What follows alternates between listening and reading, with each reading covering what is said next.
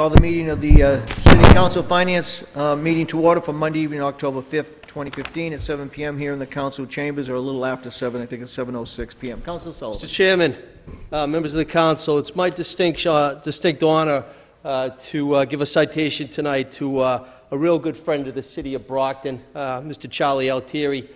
Charlie has given so much to the City of Brockton. Of course, his company, Auburn Construction, has done a lot in Brockton and the surrounding communities, but also he volunteers time on boards, and he gives a lot to charity. So with that being said, Mr. Altieri, if you could come to the podium, and he's joined tonight by his lovely wife, Mrs. Altieri. And if I could, City of Brockton official citation, and with a caveat, Charlie also just recently celebrated a milestone birthday. But official citation, be it known that the Brockton City Council hereby extends its congratulations to Mr.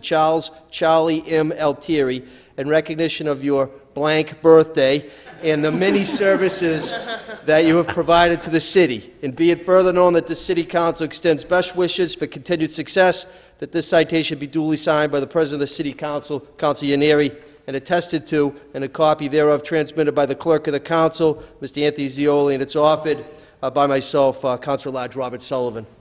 Mr. Altieri. Very good.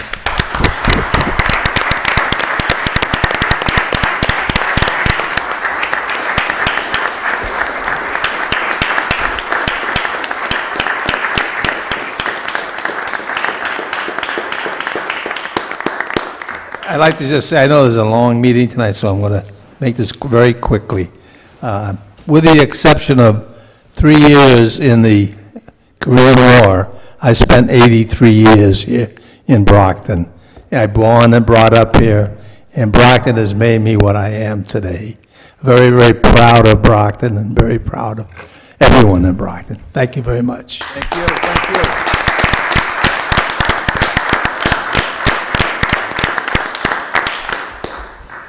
And a very happy birthday to you as well, and I think you pretty much gave us close to what your age may be. But yeah, if we did the math, Mr. President, yeah, you're right. But you're still taking the way Jack Benny used to, just stay 39, right?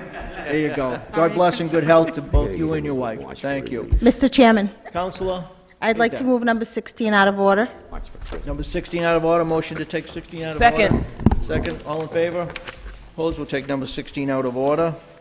Mr. Chairman, Mr. Moriarty contacted me this morning and said that they're not going to be able to make it here this evening. So I'd like to postpone it till the next finance meeting in October. Second. Motion's been made and seconded that we take item number 16. We're going to postpone it to the next finance meeting in October. All in favor? Opposed? That be done. Thank you, Councilor, for that. Councilors, just before we start, just a couple of things just for housekeeping purposes for some of the items that we do have on the agenda for this evening. I did receive a message this morning, or I should say a letter this morning, indicating that I believe it is the attorney for Aquaria LLC is not going to be here this evening, and he did give it in writing. I'm writing to inform you in the Standing Committee on Finance as follows. My client, Aquaria LLC, has instructed me not to attend the meeting at 7 p.m. on October 5th of the Standing Committee on Finance, and will accordingly comply with the client's instruction. So please inform the Committee on the Finance that the content of this letter, and thank you for your cooperation and consideration in this matter. So Attorney Andrew H. Cohen will not be present here this evening. Also, we have I have a quick note from Rob May, our Director from the Planning Board, indicating that he's unable to attend this evening's meeting of the Finance Committee in regards to the item of D.W. Clark, TIF, and the EOA that we'll be discussing as well. And also, our Chairman of the Board of Assessors, John O'Donnell, who's also down for a couple of items. He is also not able to attend because of another conflict with this particular date, but he wanted to make sure that we're aware of why he is not present here this evening. So those three things of regards to the meeting. And also, Council Moynihan contacted me earlier this evening, indicated that he was not feeling well, so he was not going to be present this evening. So with that being said, Madam Clerk, we'll start with item number 1. Appointment. Officer David Santos of the Brockton Police Department as a weigher of trucks in the City of Brockton. Invited David Santos. I believe this item was postponed from our last finance meeting. Councilor Rodriguez. Yes, Mr. Chairman, thank you very much. I still have some of the same concerns that I had when I first raised this issue. over this appointment, so therefore I would like to ask to postpone this item to our next financial council meeting. Second. On the motion, Mr. Been made and Chairman, seconded on the if I motion. might, through you to Yes, Councilor Counsel. Rodriguez. Yes. Councilor, have we contacted and made a disciplinary report on what your concerns are? It's not our job to supervise the police department, so Mr. Chairman, through you, it might not be our job to supervise the members of the police department, but it's our job to respond when there's an issue with some officers within the community. And I brought up these issues to the chief of police, and I was hoping that this issue would be resolved. Until today, I haven't heard of the resolution to the issues that I brought forward. And as the purse holding body that we are, we're being asked to approve an appointment of someone. I feel confident enough that I should hold off this appointment until such time that those concerns that I have I brought forward. thank you. Counselor. On the motion, On the motion, Counselor.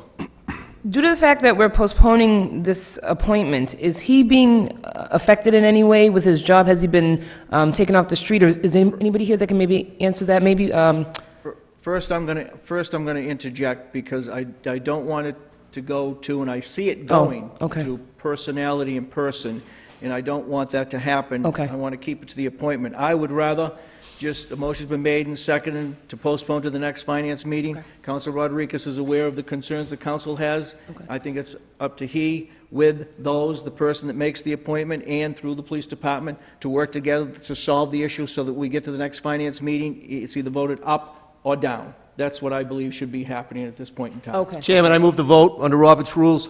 okay. Motion been made and seconded to postpone to the next finance meeting. All in favor?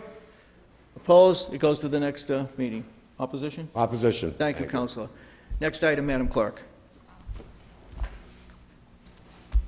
Appointment Mario Lopez Alves of Brockton as a constable in the city of Brockton for a term of 3 years. Invited Mario Lopez Alves. Is Mario here? Come right up, sir. Thank you. Anything you'd like to say? I just want to help the people and get more involved in the community. Very good. Councilors? Make a favorable recommendation back to full Second. council. Motion's been made and seconded to pass to the full city council. All in favor? Opposed? Goes back to the full city council. Thank you. Thank you for Okay. your service. Appreciate it. Madam Clerk? Reappointment David ACF of Bridgewater as a constable in the city of Brockton for a term of 3 years. Invited David ACF. Mr. Azaf, how are you? Fine, thank you. Good. Motion to make favorable to Second. the full city council. Made and seconded to go back to the full city council. All in favor? Opposed? Goes back to the full city council. Our sympathy as well. Thank you. Mr. Thank you Chairman, very much. Councilor. if I could, I'd like to take agenda item number 5 out of order due to the fact that number 4 and number 6 on the agenda really involves the Water Commission. So if we could take 5 out of order. Motion- Second. Second motion been made and seconded. We take number 5 out of order. All in favor? Opposed? We'll act on item number 5, Madam Clerk. Resolved that the City Council hereby requests that a representative and/or representatives of Aquaria appear before the Finance Committee to address questions pertaining to the desalinization water contract. Invited Honorable Mayor Bill Carpenter, John A. Condon, Chief Financial Officer, Philip Nazarella, City Solicitor, Lawrence Riley, DPW Commissioner, Moises Pariente, General Manager, Aquaria Water, Peter Fairbanks, President of Aquaria, and Andrew Kahn, Attorney for Wilmer, Cutter, Pickering, Hale, and Dewar, LLP. Councilors, as you know, we've postponed this from the last finance meeting as well, and previous to that, during the summer months, I think it was during the June or July month, I can't remember, but I believe it was the July one that they came before us, and we did have questions and concerns, and we did receive some information that we were looking for, but we did not receive the proper information that we were looking for as well. So that's why it's been postponed. So it's back before us this evening, and I think at this point in time, I think we're still looking for some other information in regards to the same matter, and I think, if I'm not mistaken, you all should have received something at your desk this evening in regards to a letter that comes from Aquaria. I don't know if anyone's had the real time to digest it, in regards to what we've been discussing and them forwarding some other information. So it's at the will of how you want to handle this evening. Councilor Sullivan. Chairman, if I could, this is my resolve Yes. initially 4 years ago, and then subsequently under this legislative session, if the representatives from Aquaria could come forward.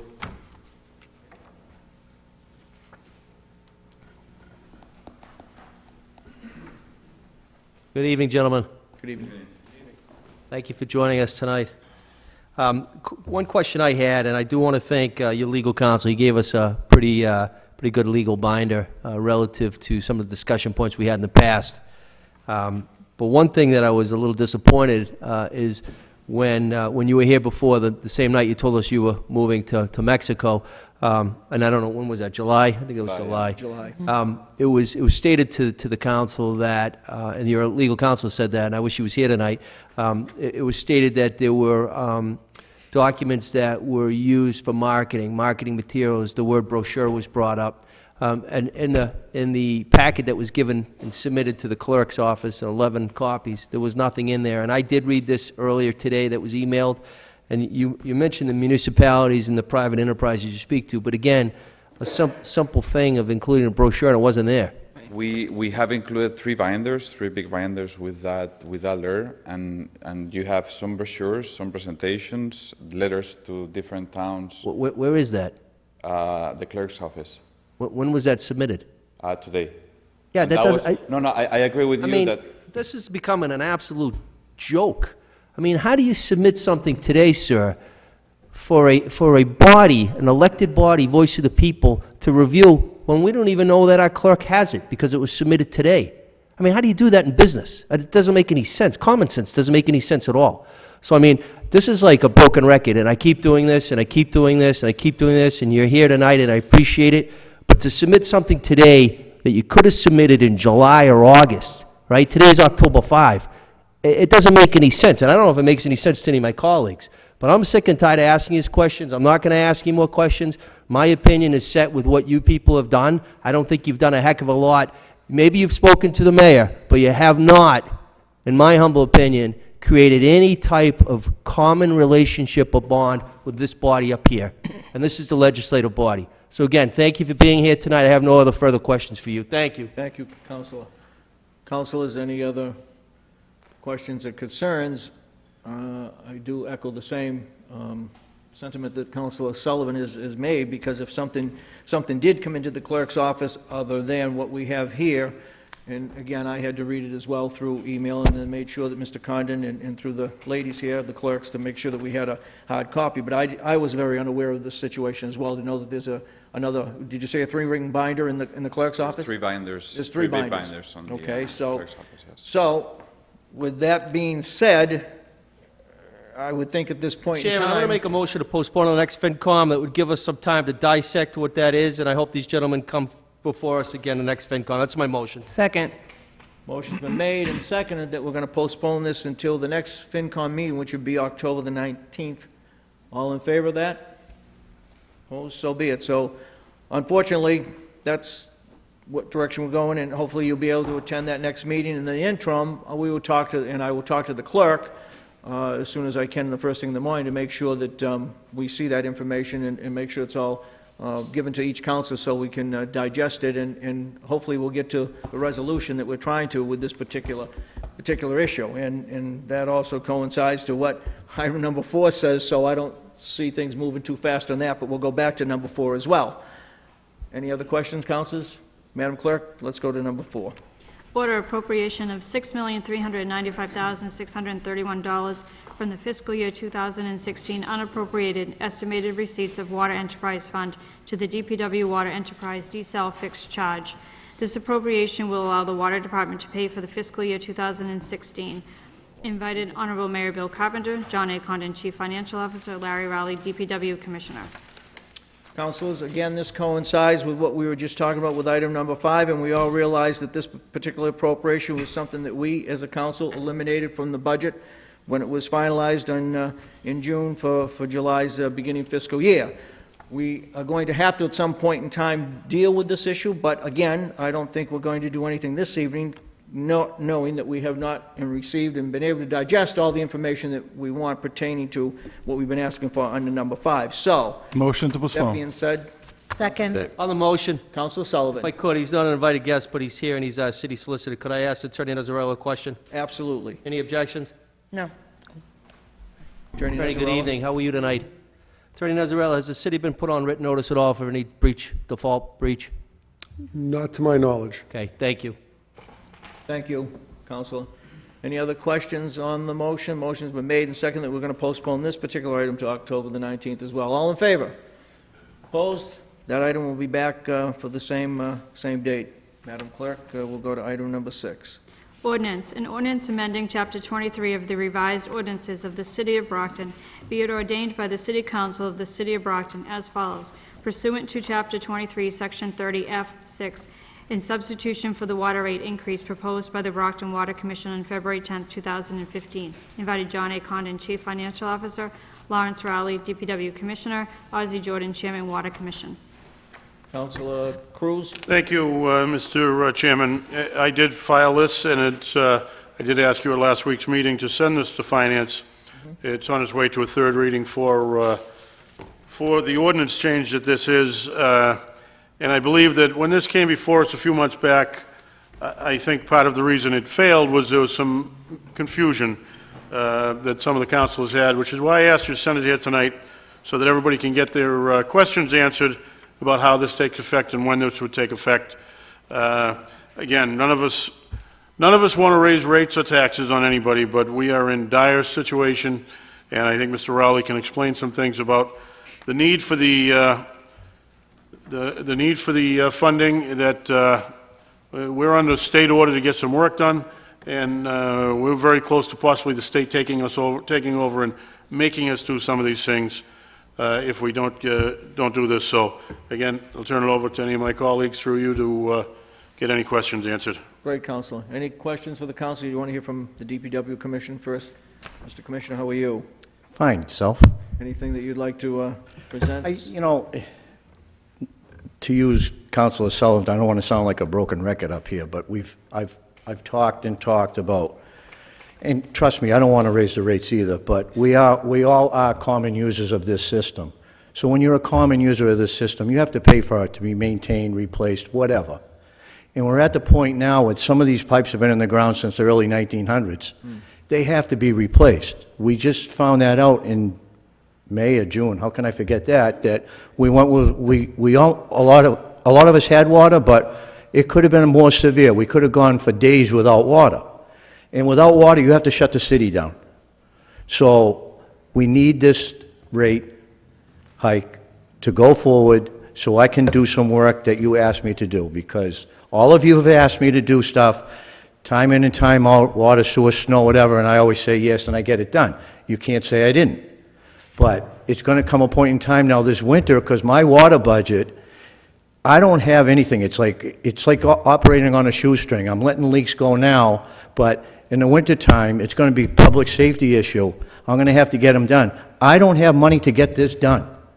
And if anyone wants to look at my budget, fine. Because outside of here, I'm being called a wine bag, a crybaby. I'm just telling you the truth here. I'm not up here BSing anybody.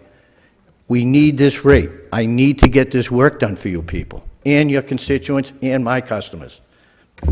I'll answer any questions. Thank you, Commissioner. Councilor Rodriguez. Thank you, Mr. Chairman. Welcome. Mr. Rowley, thank you for being here tonight. I have a quick question, and maybe if some of my colleagues can actually answer this. I thought several weeks ago we had voted on the DiNapoli amendment that actually stated that we were looking to increase rates at 10, 10, 10. So I don't know exactly, and I don't think I missed many council meetings, so I don't know what happened between that particular issue or item that we voted on to what is currently being proposed. Because the way I see it right now, at least based on what we read last week, it seems that you're asking, or at least the CFO is asking, to increase the 30% payable by 2017, which to me would kind of invalidate the DiNapoli amendment. Mr. Chairman? Councilor Cruz. Through you, we voted that down. You. Yes, we voted for what was called the DiNapoli amendment, and then when it got to final passage, this council voted it down, voted the water rate increase down.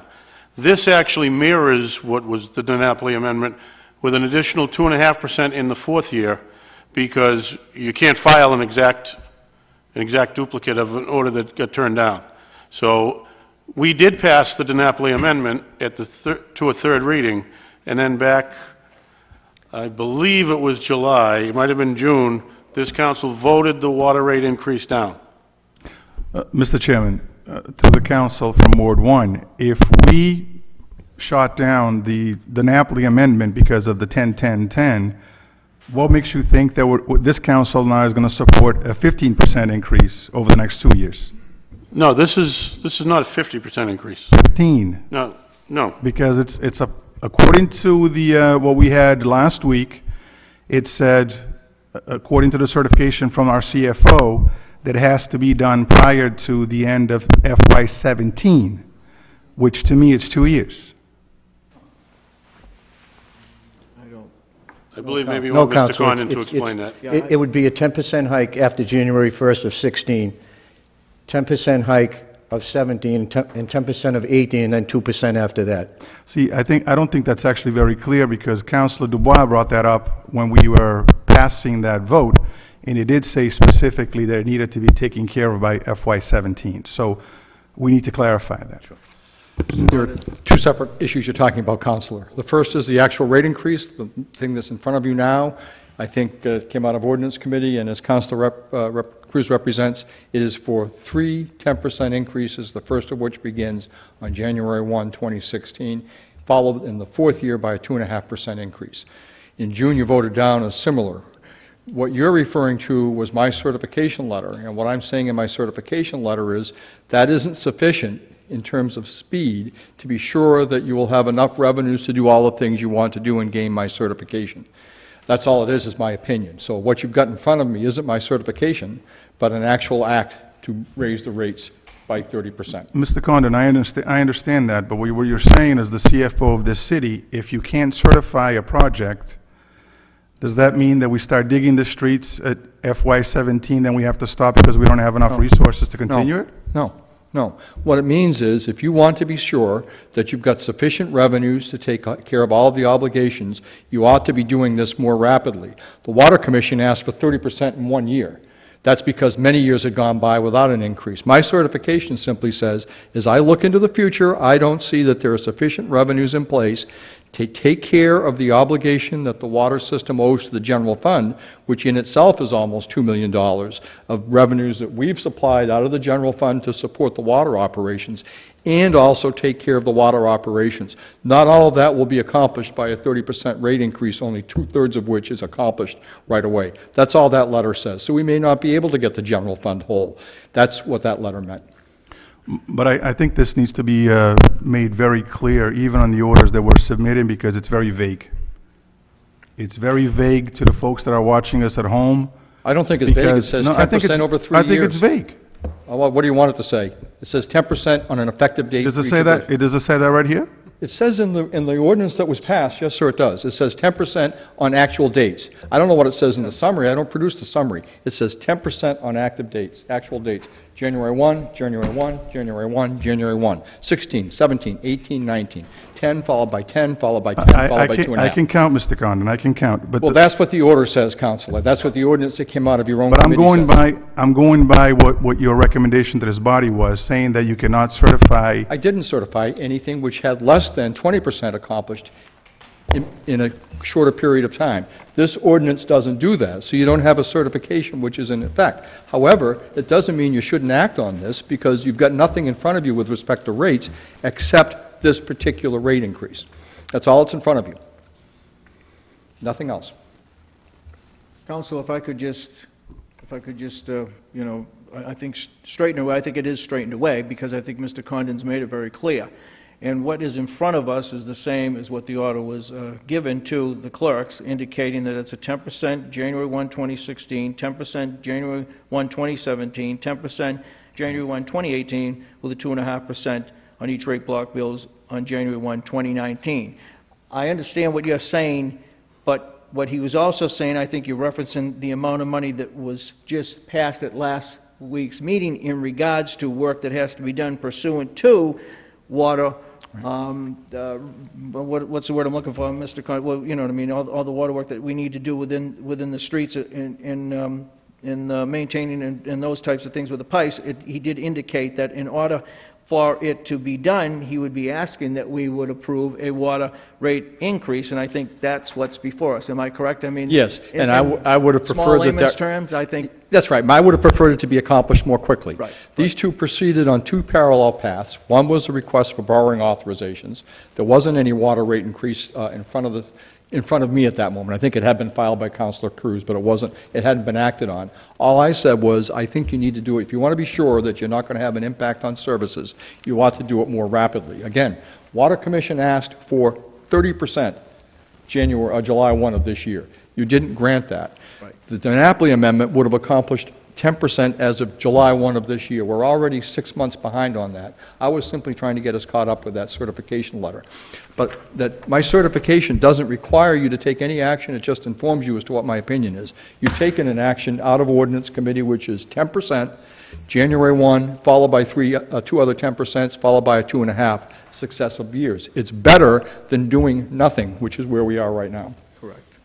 No, I agree. I agree that we ought to do something. I'm just telling you that when to the average person in this community, when the CFO says, you know what, I cannot certify this beyond a certain year, there's some concerns.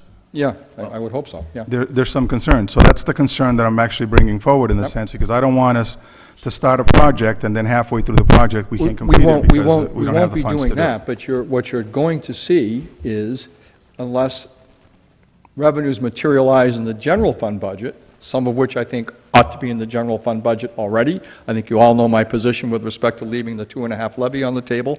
But I don't know what everybody's going to do on all of those things in the future. All I can see is what's happening right now. I don't particularly feel comfortable with some of the fiscal actions that are being taken right now. This at least is a step in the right direction. But again, it defers for several years what the Water Commission said it needed right now. Thank you, Mr. Chairman. I think, Mr. Condon, if I'm not mistaken, with everything that we did just last week, not that I want to go to last week's meeting, but based upon your letter, is pretty much the same as what you've been telling the City Council since back to like 2000, 2001. Yes. In regards to certain projects, that this is the way you feel about and expect maybe that we're going to do in a 2.5% over, and we're not doing that. And never have. None of it's ever happened, and we've got through the trade of getting the projects done. So the projects have got done, but we've also seen, Councilor, impacts on service levels in this city. Exactly. That I don't think anybody likes, but you've got a choice to make. Yeah. Because you've either got the revenues to pay for what the services are, or you have to cut the services. And there have been service cuts in this city as a result of not having sufficient revenues. Just ask the school department if you don't believe that that's the case. I think here we're in a major situation. I think that's why the Ordinance Committee went back to a redesign to bring something forth. Yes. And I think Councilor Cruz says it right there. Nobody wants to have to do this. None of us want to have to do it. We don't like to set a tax rate in December. Nobody. But we have to because it's law. You know what I mean? But no one's even doing anything to say we're at a 2.5% override, because that would have to come out of this council, and that hasn't happened. So with that being said on this matter... Mr. Chairman, if I could, as chair of the Ordinance Committee, for those members that don't sit on the ordinance, just real quickly, again, when we were working on this after February 10th, when the Commission took the vote on the 30% proposal, simultaneously we had directed the CFO to come up with a subsequent one, which we call the DiNapoli. It did pass out of the subcommittee, out of the Ordinance Committee, and it failed here. It didn't get the requisite majority vote. So just to let you know, those that don't sit on it, when Mr. Cruz submitted it, it did pass unanimously out of the Ordinance Committee.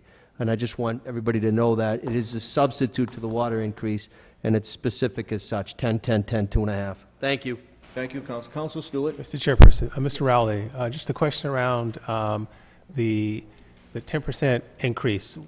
What does that translate into additional revenue for that year? We did figure it out, Councilor, for 3,000 cubic feet, which it's a state average, which myself I use probably about 1,500 cubic feet. For 3,000 cubic feet, it's $11 more a quarter. Okay. So it would be $44 increase over 3,000 cubic feet, but it's just mostly multifamilies that use that. I mean, I don't know what anybody uses here, but I don't even come close to that. Excellent. And then just help me with the math. So what's the total revenue for the city? Jay, do you know that for the 10%? About 1.2 million. Excellent. Okay, now I certainly support this. I believe I supported the recommendations earlier, not the 30% in one shot, but the DiNapoli amendment. And I will say that if the worst thing I was called was a crybaby, I take it, you know. Well, let me tell you something. There was a few adjectives in front of that, okay? I just didn't want to say it tonight. I thank you. Thank you, Mr. Chairperson. Thank you. Council Barnes? Yes, actually, Mr. Rowley, I think this question is for you as well. So looking at this with the projected dates, the 16, 17, 18, 19, does the 2.5% increase in 19 go past 19, or does this mean that the council will have to come back again to set another rate or to reevaluate this? You're right. You will. We will. Okay. I won't be here. Oh. I don't think. Okay, so Hopefully all of you are, but this yes. is just setting this in Yes, this this is particular just like a frame. 4-year Okay. All right, great. contract, if you want to call it that. Okay. All right, Okay? thank you, Mr. Rowley. Thank you, Mr. President. Thank you, Council. Councilors, any more questions pertaining to this matter? Move for a favorable recommendation to the full council. Second. Motion's been made and seconded to send back to the full city council. Favorable recommendation, all in favor? Thank Opposed, you. goes back to the full city council. Thank you, Commissioner. Thank you, Mr. Condon, as well, and Mr. Ozzie Jordan for being here as well. Item number 7. Order appropriation of $218,000 from the unappropriated receipts fiscal year 16 tax levy to the Police Department Personal Services other than overtime, $165,000. Personnel Department Employee Benefits, $51,000. Treasurer's Medicare Tax, $2,000. In order to provide funding for 6 additional police recruits and their benefits for 6 months. This is a conditional certification for fiscal year 16 only. This funding would allow for 6 new recruits in addition to those already in the budget, bringing the size of the requested class to 11. The CFO cannot provide a positive certification for the years after fiscal year 16 because this action exacerbates their fiscal budgetary imbalance, which we are now experiencing. Invited Honorable Mayor Bill Carpenter, John A. Connon, Chief Financial Officer, John Crowley, Chief of Police, Maureen Cruz, Personnel Director. Excuse me. Mr. Condon, good evening. Good evening. Councilors, let me first explain. I think most of you understand that when we do the budget in May and submit it to you in June, we have an estimate as to how much money is going to be available from tax levy growth, not the 2.5 increment, not that at all, but how much is available because there has been new investment in the city, not because of market price appreciation on homes, new investment in the city. A homeowner adds a deck, somebody invests in his business, that creates new growth. In the setting of the budget, we always estimate low on that because we don't want to appropriate the money and then find it didn't materialize and have to restrict or recall that money after it's already being spent. So in this year's budget, as we have in several years past, we estimated $800,000 of tax levy growth for, not 2.5, but for new growth in the city. If you remember your forecaster books, that money is in there. The assessors now say they haven't got the full value certified. They think they're going to do much better than this, but they think perhaps as much as $2 million in new growth. They don't have full value certification from the Department of Revenue yet, so we haven't got that full amount, but they're confident that we will probably have at least 1.75 certified. There are several appropriation orders in front of you tonight that would spend some of that money either on contract settlements or, as on this one, for hiring 6 additional police officers for half a year, which were not in the original budget. So that's the source of this, and the purpose of it is to hire officers. Councilors? Any questions, concerns? Just had, like, Councilor Sullivan. again, I brought it up last week, and I just want to make sure we clarify. It says requested class to 11. Was it 12? Did we clarify it's 12? That's right? exactly right. That was a typo out of my office, 12. Councilor. Yes, sir. The mayor clarified that for me the other day. It is 12. Yep. Chairman, I make a favorable recommendation back to council. Second. Motion's been made and seconded. It goes back to the full city council. All in favor? Opposed? Goes back to the full city Thank you, council. Councilor. I think everybody's going Thank to you, appreciate Mr. having those Condon. officers in the class. I do also want to mention that the chief had contacted me on Sunday and indicated that he could not be here this evening. I know Captain Williamson's here if we have any questions regards to the police department on these matters. Item number 8, Madam Clerk. Order appropriation of $20,000 from overlay surplus of fiscal year 2008, $20,000 to the library personnel services overtime, $8,000, library purchase of service, $12,000. To provide the funding necessary for the agreement to add to a grant from the Library Foundation for the extending of hours at the west and east branches, 8 hours per week at each branch for the balance of the fiscal year. This funding adds to the contribution of $75,000 from the Brockton Library Foundation.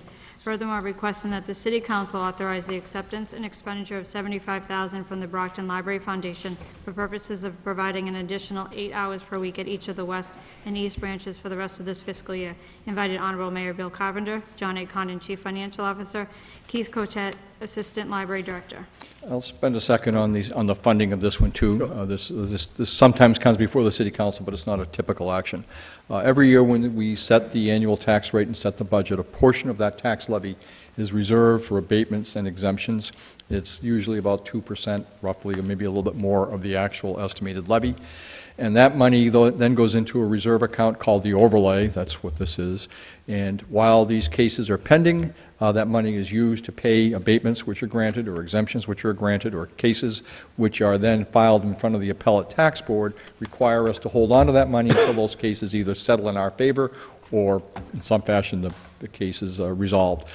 Periodically, the mayor asks, whether it's Mayor Harrington, Balzotti units, or in this case Mayor Carpenter, periodically he asks the Board of Assessors to examine the overlay accounts for all years for where there's money left to see if the money that is still sitting on the books is in fact needed, or if in fact some of it can be returned to the use of the city because the case is pending against that amount no longer add up to what's in there. There's a specific calculation that they have to go through according to the Department of Revenue regulations, and they did do that. The mayor asked for it in June. We got a letter back from the board in July, and they provided surpluses for 3 years, and there were communications that were made to the City Council for those 3 years, 2008, 2009, and 2011. 2010 doesn't have a surplus. The total of is about $750,000 from those 3 years.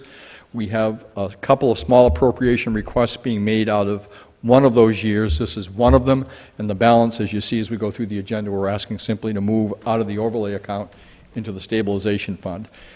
An overlay surplus, once it's declared, can be appropriated with the recommendation and approval of the mayor and the approval of the City Council, like any other appropriation, with a majority vote of the City Council. So we're asking for the City Council to move this money for a couple of small spending purposes, and then the balance we're asking to put into the stabilization reserve.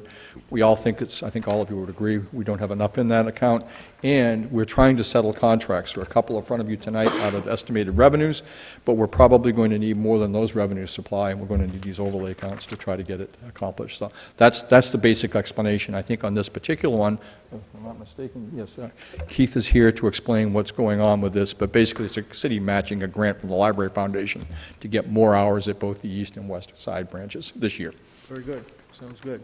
Councilor Sullivan. Mr. Connor, just a quick question. You mentioned units, Harrington, Balzotti, and Mr. Carpenter.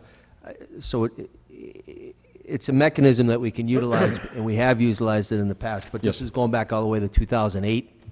Yes, well, even earlier. I mean, there aren't any surpluses for the years prior to 2008. I think those accounts have been exhausted. The 2008, 2009 had account balances that were adequate to cover the pending cases. 2010 is basically used up, and 2011 has an account balance. 12 and 13 are still in play.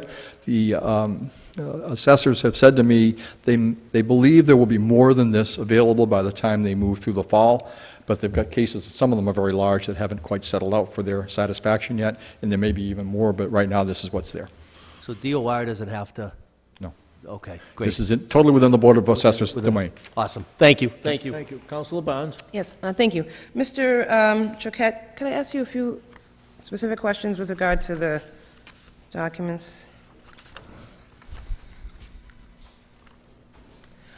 Good evening. Hi, good evening. The MOA that was submitted to us, is that pretty standard for these kinds of agreements, or is anything different in this that we should know from any other one that has been submitted in the past? Well, not as far as I know. Okay. So it's pretty standard? Well, as far as I know, that was, I think, drawn up through the law office. So there's nothing unusual about it that I'm aware of. Okay, okay. And with regard to the amount of funds that that's going to be coming from the foundation and what's requested of the city, could it all not have come from the foundation? How did the city kind of get involved in submitting some of the funds? Is that? Well, maybe that's Mr. Condon, the foundation made the offer to provide the initial grant, but they had in mind that we would use some different staffing and to provide the same staff that we have on an ordinary night when, you know, some additional funds were required. Yeah, no, I understand, but why didn't it all just come out of the foundation? How did the city get wrapped up into giving the 20,000? Well, because in order to use the foundation's money, we had to negotiate with the union how we would apply those different, that different source of funds, because that's their work at those branches. And we had to determine exactly how we would staff them. It wasn't going to be economic to hire additional persons just for 1 year's worth of grant money. We have no idea this grant money is going to continue, so it's basically being done on overtime. And there were certain costs that are involved with the staffing of the East and West Side Library, for example, security guards, which the foundation wasn't willing to pay for. So basically, what we're doing here is ensuring that the $75,000 accomplishes those extra hours that we were looking for, and it required $20,000 in city funds to do that. Okay, that's why I wanted to find out how the city got involved, because it seemed the lion's share was coming out of the foundation, so why didn't they just take it all? Also, I had a question. Oh, does this wipe out the funds of the foundation, or no? 75, is there more money in the foundation fund? I don't know, we don't keep their books, but I would doubt it. I would doubt it. I don't think they would have simply expended all their monies on this purpose, but I don't know for sure. Okay. Is there any way to find that out? Or is that... Is that something that the council would care about, or no? He may be able to answer that question. I mean, he would know somewhat of it. There's still funds in that. The foundation is separate from the city. The Library Foundation is a 501c3. It really has, they exist to help the city, but the city has no control over their fundraising or their actions. Different boards. Right. I'm just concerned that if this is kind of a one-time deal and then we start to implement the new staff and all these new things, and then we have to take it away because we can't afford it. I'm just nervous. Yeah, and it may happen next year that they won't be able to provide it. That's and that's why the city was insisting that we do it through overtime as opposed to hiring new staff. Okay. All right. Excuse me. Thank you. Thank you, Mr. Chairman. Councilors? Want to make a favorable recommendation? Second, Mr. Cruz. Motion's been made and seconded to recommend favorably to the full city council. All in favor? Opposed? Goes back to the full city council. Thank you. Item number 9. Order appropriation of $366,330 from the landfill reserve account to Thatcher Street landfill for maintenance, repair, replacement, and other related projects for the continuing maintenance of the Thatcher Street landfill. Invited Honorable Mayor Bill Carpenter, John A. Condon, Chief Financial Officer, Larry Rowley, DPW Commissioner. Mr. Commissioner, how are you? Good. Good. Councilors, this is a fund that was set up years ago, I believe, when they finally capped that landfill. So I am looking for some additional money for, we have wildlife that we have to remove from there. It's groundhogs that are digging down to the liner, and we don't want them to break the liner, so we have to have them removed. And there's a cost to that. And also there's a filter scrubber that the flare burns the methane, and the hydrogen sulfide goes through this air scrubber, which purifies it when it lets it out to the atmosphere. That hasn't been replaced in 10 or 12 years. So we have to replace that. And I'm getting costs anywhere from $128,000 to $150,000 to replace that, and that's 128,000 pounds of filter media that have to be removed and replaced. So that's why I'm looking for this extra money. Councilor Cruz. Thank you. Let's do it. Where did the original fund, where does that $1,000,001 come from? When the landfill was capped, I think back in the unit's administration, toward the end of it, there was money paid into the city by the contractor which did it, and the purpose of that money was to establish this reserve for the maintenance of the landfill afterwards, and that's where it came from. And how did they come up with their money? They mined that back then? Is that what they... Wasn't it agreed a certain amount of money per load or something of the stuff they were using to cap it? I think that's how it worked. I'm not positive about that. That's my memory, though. And that second page of what we have shows fiscal year 2015 of $1,103,000 in the account now? Yes, it's about... We're looking to take out $336,000. That's correct. Thank you. Thank you, Mr. Chairman. Thank you, Counsel. Counsel Stewart. Mr. Rowley, so when this goes, does this go through a typical procurement process? Yes, it will. Yes. And is there, are there any Brockton companies that can do this work? I'm not sure. I can't answer that. So when the procurement goes out... I don't believe there is any Brockton people that could do this. I see. This is a specialty that's done by just a few different companies, so we will, we'll put a bid out there, and whoever bids on it, the lowest bidder will take, so.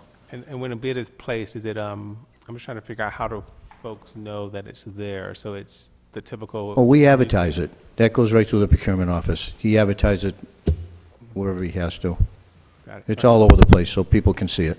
Okay, great, thanks. Thank you, Mr. Counsel. Chairperson. Any other questions? Counsel. Counsel? Move for a favorable recommendation to the full city council. Second. Been made and seconded to go back to the full city council. All in favor? Opposed? Goes back to the full city council. Favorable recommendation. Thank you. Thank you, councilors. Thank you. Item number 10, Madam Clerk. Order a transfer of $16,590 from the ambulance receipts account to the department equipment for the following two purchases. $15,690 for 9 Perform mobile software licenses for the use of the contracted ambulance service. This will provide the ability for a two-way flow of dispatching information between fire alarm and the ambulances in the field. Included in this request is the annual maintenance fee for support services of the mobile licenses. This enhances safety of the members and security of information. Second, $900 for the purchase of 3 emergency medical dispatch guide cards with racks.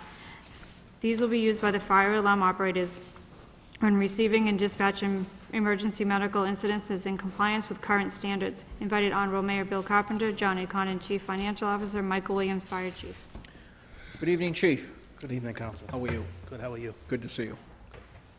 Anything you want to say or any questions? You just want to take some questions? No, this is pretty straightforward. I think it's straightforward, yes. These 9 licenses are required to put new computers into the ambulances that we started back in July. It's the 8 ambulances that cover the city and also the 1 supervisor vehicle. The 3 flip card dispensers, pretty straightforward. They need to be updated occasionally, and this is the time that needs to be done. So we now have 3 stations in the fire alarm office, and each station needs a new card file. Great. Favorable recommendation. Second. On the motion. On the motion, Mr. Counsel Chairperson. Stewart. Chief Williams, how are you? Good evening. Just a little bit of latitude. So how is the relationship with the city and the new ambulance company going? Everything's going very well. So Yeah. it's meeting your expectations? Or Absolutely. Great, Yeah, thanks. everything's going very smoothly. Thank you very much. Thank you, You're Mr. Chairperson. Thank you, Counsel. Motion's been made and seconded to send back to the full city council. All in favor? Opposed? Goes back to the full Mr. city Chairman, council. could Councilor I just Sullivan. go off track? I just had one question for the chief that some constituents have asked me. I'll let you go. That's Chief, fine. a few years ago, the city passed an ordinance for fire pits where the fire department, we'd have to get a license, anybody that wanted to have outdoor Correct. fire pit. And I didn't know the process. Could you just do you know what the process is? Sure. Because people have asked me, I don't know. Absolutely. The individual will have to go to the fire alarm office, which is at 52 Pleasant Street. It's on the 2nd floor of the fire alarm building. The Fire Prevention Bureau is there. They can fill out an application, and we go and inspect the property. There's regulations that have to be followed, distances where the fire pit can be. So we send out an inspector. As long as all the stipulations are in place, you pay a $25 fee, and that's 25. per year. Okay. It has to be renewed every year. It Okay. doesn't have to be re-inspected, but it has to be renewed every year. Renewed every year. Right. Thank you for that. You're Thank you, welcome. Chief. Thank you, Mr. Chair. Excuse me, Mr. Chairman, on that question, so Councilor. if I allegedly had a fire pit,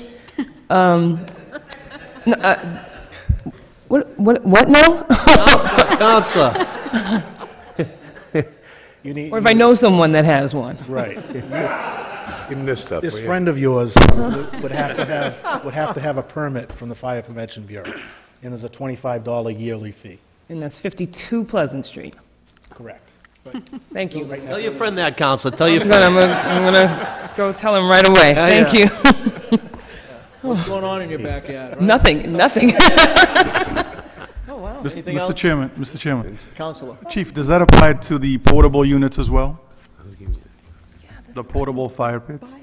Well, they're not technically, they should not be portable. they should stay in the same location that is Right, but approved. I'm saying something that you'd buy at Home Depot or something Yes. like that, so Yep. does that apply? Chimeneers or fire pits, they have different names, but All right. they're basically all the So same. it's the same rule for all of them? Correct.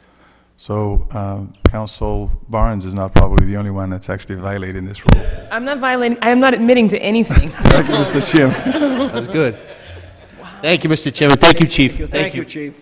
Appreciate it. That's scrutiny. Item number 11. Order appropriation $560,000 from fiscal year 2009 overlay surplus $220,000 and fiscal year 2011 overlay surplus of $340,000 to the stabilization fund.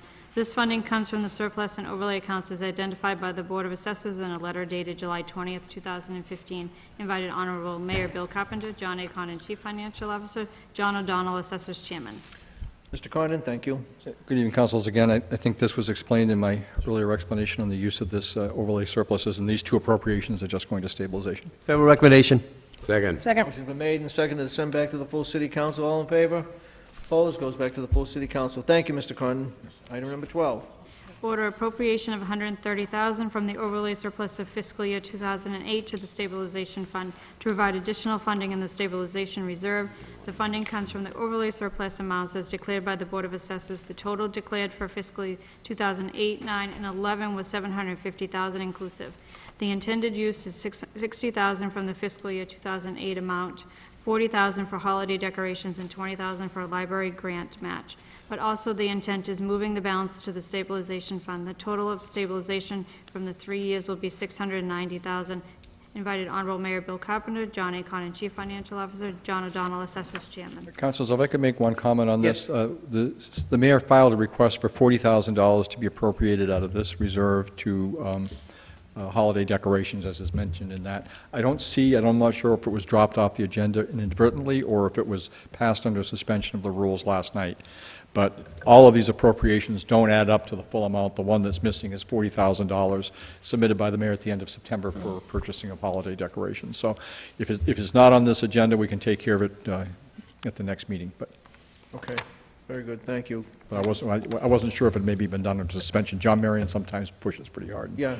No, nothing was done at the last meeting in Okay. regards to that. No. So I'm no, going to no, guess it's we dropped it off the agenda Yeah. inadvertently. fine. Exactly. Okay.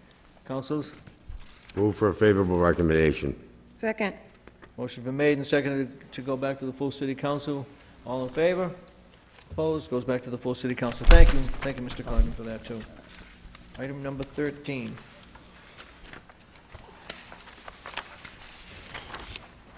Order appropriation $488,156 as follows. From the unappropriated estimated receipts fiscal year 16 tax levy, $450,156 to the Cemetery Department. Personal services other than overtime, $20,747. Cemetery Department, personal services overtime, $17,387. DPW Highway, $160,931.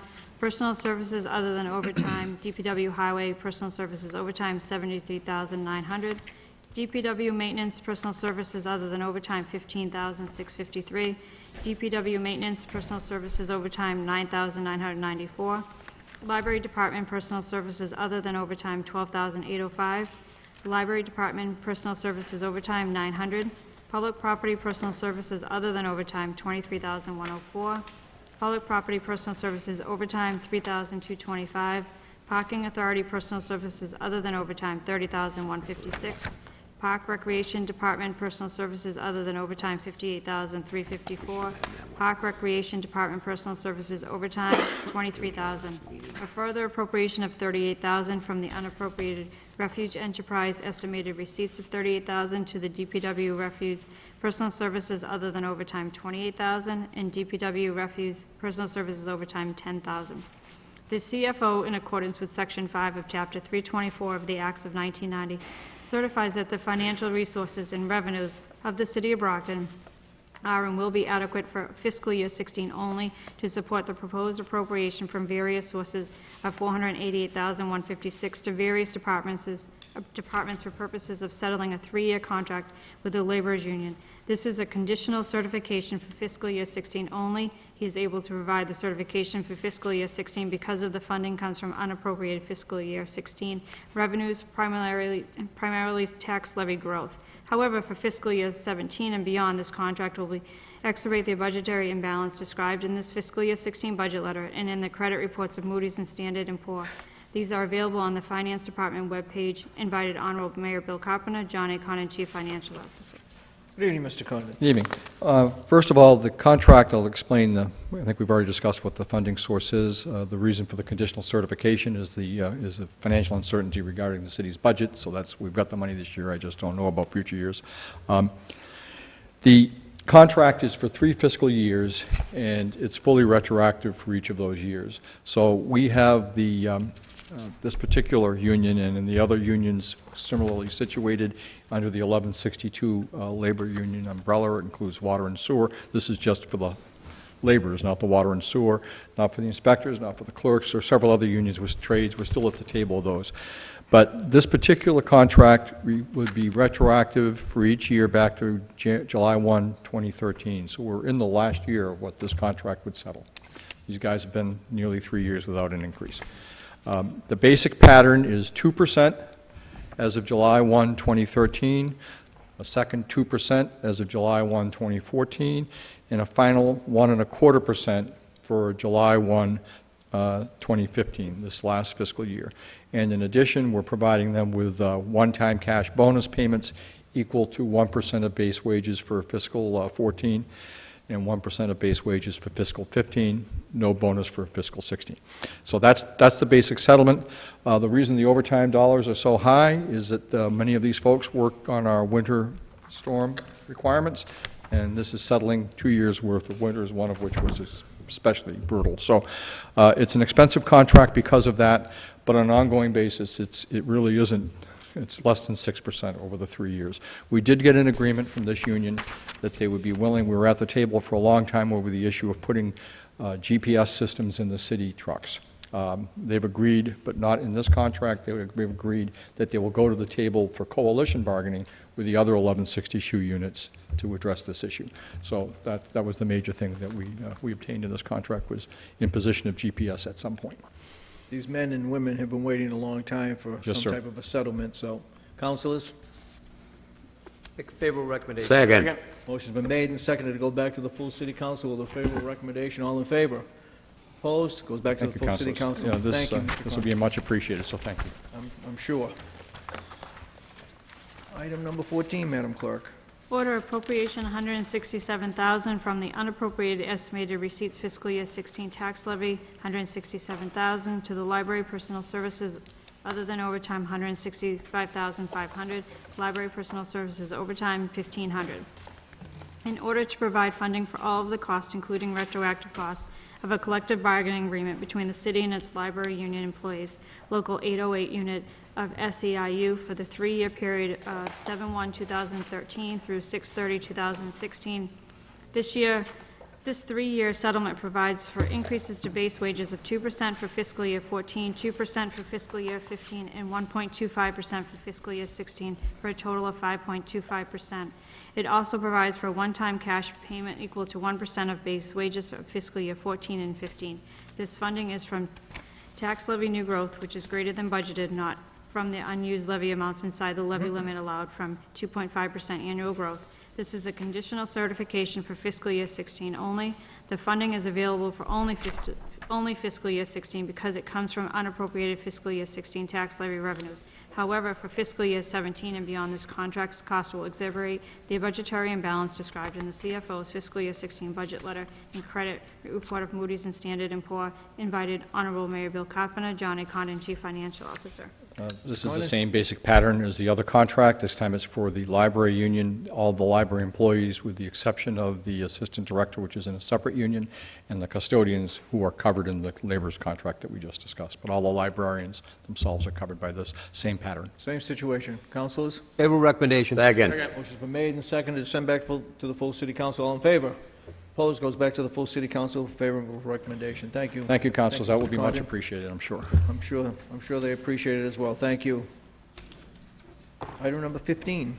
Order that the City Council approves the boundaries of the proposed D.W. Clark Economic Opportunity Area, more particularly described as 14 East Union Street, Assessors Map 129, Plot 1, Parcel ID 129-233, East Union Street, and approves the application for approval of the D.W. Clark EOA to the Economic Assistance Coordinating Council, EACC. Invited Honorable Mayor Bill Carpenter, John A. Condon, Chief Financial Officer, Rob May, Planning Director, Michael Gallerini, Executive Director, Brockton 21st Century Corp., Gordon Carr, Consultant to B21, Jeffrey Burek, President of D.W. Clark, and Richard Bland, Attorney. Good evening, gentlemen. Gordon, you're going to start? Good evening. Yes, just on the, I figure I'll start on the EOA in Rob's absence, just because I have some familiarity of the program and the purpose and that sort of thing, if there were any questions on the creation of the economic opportunity area itself. Very good. Anyone have any, you going to make any presentation or just? No, you're probably familiar. This has been a process sequentially that in the past for the incentive program, it was necessary to create the EOA for the tax incentive to go through. That's a product of something that was done when the program was initially created in 1994, and those EOAs would have 20-year lives, which was forever in 1994, yet communities like Brockton began creating them right away, and here we are, and many of them are expiring. And so the model now is to create site-specific EOAs for projects going forward, and in this case it's specifically so that D.W. Clark is able to access a state incentive. It has no impact on Brockton, but there's a tax deduction for the renovation of abandoned buildings. The only provision is they have to be in an economic opportunity area. I believe it's in the Department of Revenue's regulations. So the mechanism here is to allow them to access the deduction for some of the expenses related to the renovation of the building. Very good. Councilors? Councilor Cruz? Thank you. So just a little information. This is the old LeBaron Foundry piece of property? It is. And what does D.W. Clark do? Well, we'll have, we're going to talk about all of that, and I'll introduce you to those folks. If you want to do it now, we can do it now. Would you like that? I think that comes in at Sure. number 17, if I'm not mistaken. Oh, I'm sorry. Yeah. Okay. So if you want... There's a TIF that goes along with it, Councilor. Right. We can... So that'll be done in number, which will be next, because number 16's been postponed until the next finance meeting already. So we'll be doing that next. Okay, Mr. Chairman, though, I echo the sentiments of Mr. Cruz. I'd like to know before we take a vote on this, what the business practice is. Oh, by all means. By all means. While we then, do that. with that, then I'll, if it's all right, introduce Jeff Burek, the President and CEO of D.W. Clark, to talk about his business, and then I'll stand by if there are questions related to the TIF or the process or anything as well. Very good. Sure. Thank you for the opportunity to be here tonight. I'm Jeff Burek. I am the owner-operator of D.W. Clark Company. We have facilities in East Bridgewater and Taunton, Mass. We've got about close to 50 employees. And we're a manufacturing company, highly engineered metal parts and assemblies that go into the military, power generation, transportation, pump and valve industries. Most of our sales are domestic to Fortune 500 companies. We deal with companies like GE, Siemens, Dresser, to name a few. We have direct sales to the military as well. Our parts, if you will, go into larger assemblies that get put into things like gas turbines, pumps, valves, and so forth. And we work closely with a lot of these OEMs to produce the parts that, to meet their qualifications. Our manufacturing facility and processes consist of a lot of metalworking type processes like machining, fabrication, metal casting, but we also have a lot of support operations that revolve around engineering, design, and inspection of those parts before we actually ship them. We're actually involved in a lot of what they call additive manufacturing these days, which involves computer-aided design, working with things like 3D printing to produce a lot of our parts, and it's just basically part of our future. Our current workforce consists of about 30 direct labor, about 20 staff, and the workforce is fairly high skilled. A lot of the training we do ourselves. We have tapped into and done local co-ops with some of the voc techs in the area and some of the colleges, and we've been we have programs right now with those students, and actually we had one graduate in June who we just hired as a designer. So there's some opportunities there. We do utilize Workforce Training Fund. We just had something go through to train a bunch of welders on some of the government procedures and things like that. So we're active in a lot of those categories. We have a pressing need to expand our operation, and we've grown over the last several years. We've got our facility in Taunton, which we intend on keeping. We have a facility in East Bridgewater, which we've kind of grown out of. So we're looking for a location with the infrastructure, and the old LeBaron Foundry site appears to be very suitable for that. Our intention would be pretty much to gut that building, to take down all of the unusable external equipment and things like that that you probably see around the perimeter, and more or less refurbish that piece of property. So it's been a little bit of a long road getting to this point, only because we've had, the property itself is near Brownsfield, and so there have been a little bit of issues there with that particular property. And so I think we have a very suitable operation to bring into the city. And we've actually had a community meeting where we met the neighbors. Councilor Studinsky was there, and Michael Gallerani were active in putting that whole thing together. I think the whole presentation went well, and the introduction was well received. So I'm just hoping that we can work things out in the future. In terms of our investment, I think a lot of it's summarized there in the TIF application. But initially, I think we're looking at about $1.5 million investment right up front to start to get this property turned around, probably about $6 million over about a 5-year period, creating jobs as we go in more of the highly skilled areas, but there'll also be some support jobs available to, whether it's maintenance and just general laborers and activity. Brockton has a great labor pool here for the types of individuals that we're looking for. There's a lot of colleges and voc techs around, so I think we're situated in a good area for that.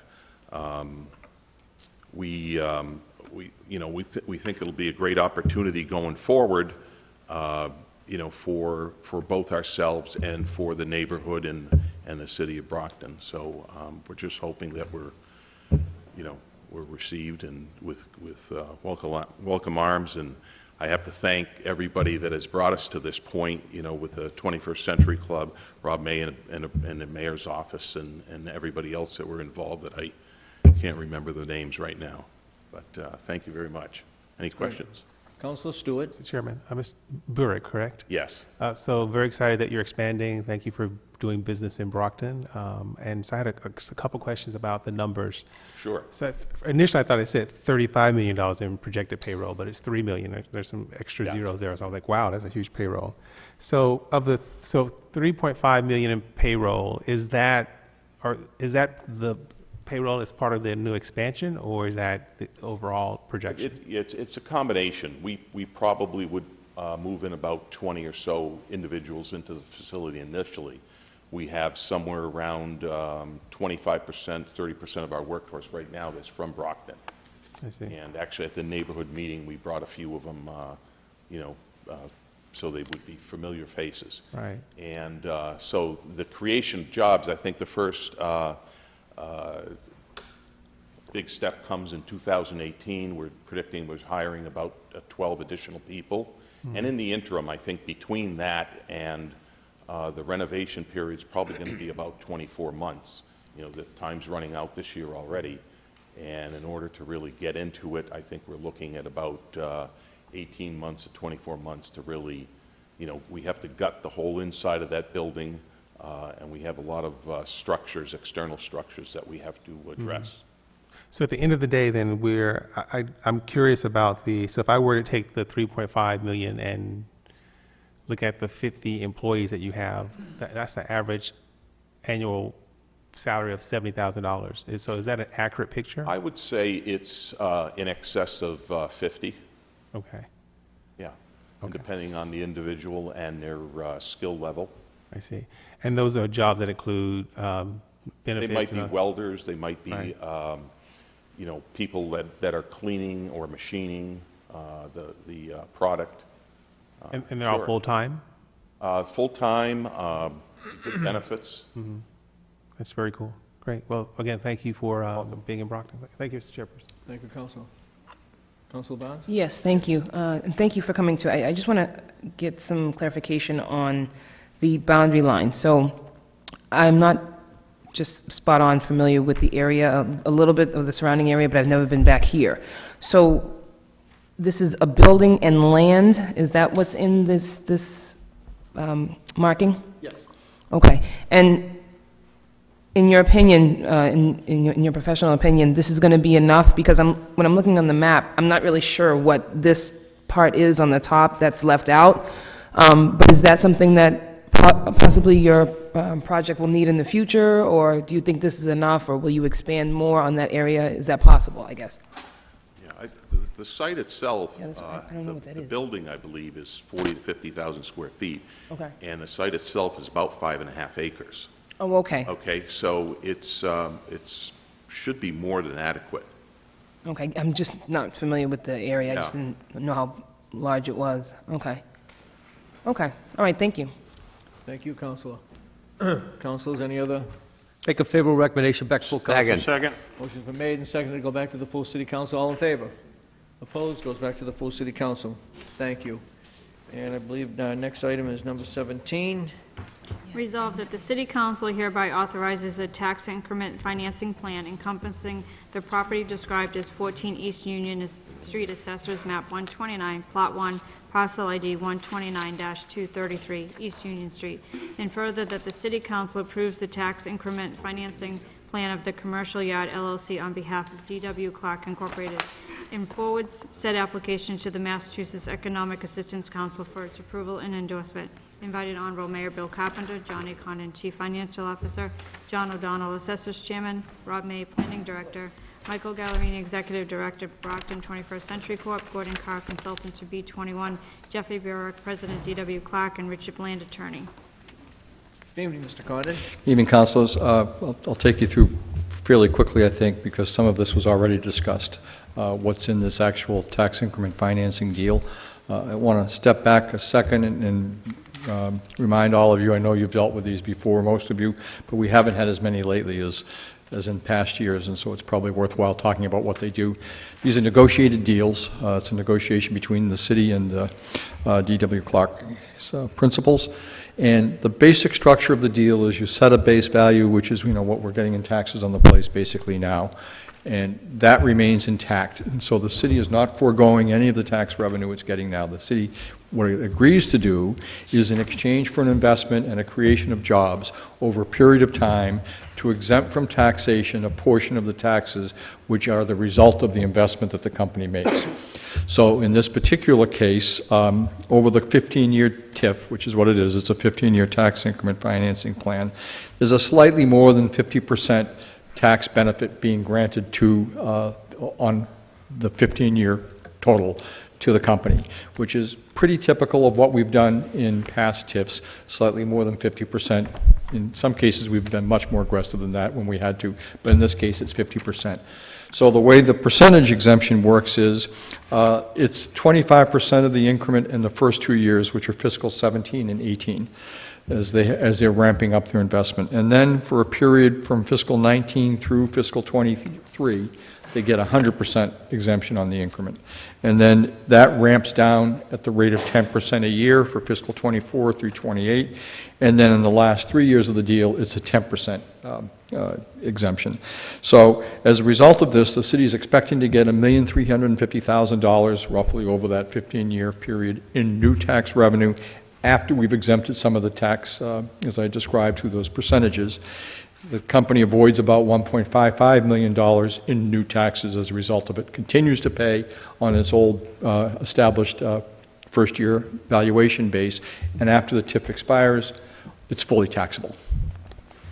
And I think they described it's about a $6 million investment they're intending to make over several years with the creation of, I think, 25 jobs ultimately. My view personally is we have a piece of property there which is now an abandoned foundry. I really feel fortunate this is a higher end. I know it's an industrial zone, but this is a relatively benign kind of industrial use. It's a good company making sales to big corporations. I think we're fortunate seeing that this particular piece of property isn't going to sit vacant for a long time, so I'm happy to see this personally. Councilors? Mr. Chairman. Councilor Azak? Thank you. You're welcome. Mr. Condon, I'm not sure who this question would be for, but I know you keep mentioning jobs, but what are we doing to guarantee that Brockton residents will get some of these jobs? First preference, I think, if qualified, are they not? Yeah, there's a commitment in the agreement that they would, all things being equal, make preferences to hiring qualified Brockton residents. We can't bind them to do that, but they're committing to working with the Career Center and local organizations here to identify qualified candidates for those positions when they're posted. The agreement also has provisions where they provide annual reporting both to the Commonwealth and to the City of Brockton on that hiring, and they're meeting their employment projections and all of that. So there will be a report that will come out? Yes. Okay, very good. Thank you very much. Thank you, Councilor. Follow up on that. So, yes. Mr. Carr, what are the provisions in the agreement? So if, I'm assuming there's a laundry list of things that we're expecting from the company to receive this TIF agreement. What happens if their end of the agreement isn't met? So we suspend the TIF agreement? You can petition the Commonwealth to, quote, decertify. Typically what's happened is the Commonwealth has done that before the municipality because the Commonwealth receives the reporting functions, and after the first couple of years the state gives a company some time to sort of ramp up, and they tend to take into consideration sometimes economic conditions, but they can also begin the process. They provide the company with a notice or a warning of sorts that you're short of your job projections. My recollection from the state is their language says that you need to be materially in default, which they consider less than 50% of your job projections in order to begin that decertification process. And then they will vote to do that, and they notify the municipality, and in this case, because it's a local incentive, it will be up to the municipality to decide whether to decertify in that case or not. I see. Great. Thank you. Helpful. Thank you. Thank you, Thank Mr. you, Chairperson. Councilor. Any other, Councilor Rodriguez or Councilor Sullivan first? No, I just wanted to, as a follow-up to Council Stewart, you talked about the 25 positions that you're looking to possibly fill. What are some of these qualifications that we're talking about? Are we talking about college graduates, technicians, laborers? Just an idea so that we have a sense. Sure, I think it runs the full gamut. Sorry. There are going to be jobs at all levels. Certainly in our fabrication department, you have people that are possibly painting, grinding, cleaning, buffing, those types of probably lower level, lower skilled type jobs that we would train. But then you have people that are qualified for welders and machinists, and those would certainly be different levels of those types of people. In terms of our staffing in the office, we have CAD designers, we have engineers, and so those expectations would be a little bit higher in terms of their job qualifications. Supervisors, shift supervisors, that type of thing. So it's basically manufacturing type jobs, and I would think from what I've seen, and we've been in the area, I myself since 1984, at least in the East Bridgewater area, and certainly advertising all the time in the Brockton enterprise. So we're pretty familiar and working through the career centers and things like that here, with the job market around, and we've been to the job fairs and so forth. Well, thank you very much, and thank you for believing in our city, and welcome to our city. Thank you. Thank you, Mr. Chair. Thank you, Councilor Sullivan. Mr. Chairman, I was just going to remind the council that the TIF has been a really useful tool that we've utilized as the council, right? Bernardi Auto, Keneally Foods, Crown Linen, to bring businesses here, and this is going to fit within that mold, and also W.B. Mason that was potentially going to leave, and we needed to keep that here. So with that, I'm going to make a favorable recommendation back to full council. On the motion. On the motion, Councilor Barnes. Yes, I just have one more question about the jobs. In looking at your EDIP application, it gives the projected workforce number. It increases from 2018 to 2022, and it's to 25 people. But in this one-page sheet, and in your assertion today, you said 50 new jobs. So are these added on through the years, or does it cap at 25 or 50? Yeah, I think in the one-pager, I don't know what it says, but that was in anticipation of they're going to be moving probably 25 folks over and creating 25. So it'll be 50 new jobs to Brockton, but 25 net new jobs to the city. I think that's probably the confusion. Does that make sense? Okay, moving to and adding to. Yes. Got it. Okay, great. Thank you. Thank you for being clear. Council. Motion's been made and seconded to send back to the full City Council. All in favor? Opposed? Goes back to the full City Council with a favorable recommendation. Thank you, gentlemen, and welcome to Brockton as well. We appreciate it, truly. Truly. Councilors, just a reminder, next Monday is a holiday, and our meeting for City Council will be Tuesday evening, October 13th, 8 o'clock p.m., right here in the council chambers. Any other business? Mr. Chairman, a moment of personal privilege. Councilor Azak. I'd like to remind everybody that this Saturday, October 10th, is Tower Fest at DW Fields Park, so I hope to see everybody there. It's from 11 a.m. till 4 p.m. It's a great family day. Spend the day at DW Fields Park, so hope to see you there. Thank you. It's usually a great time, too, Council, so thank you for that.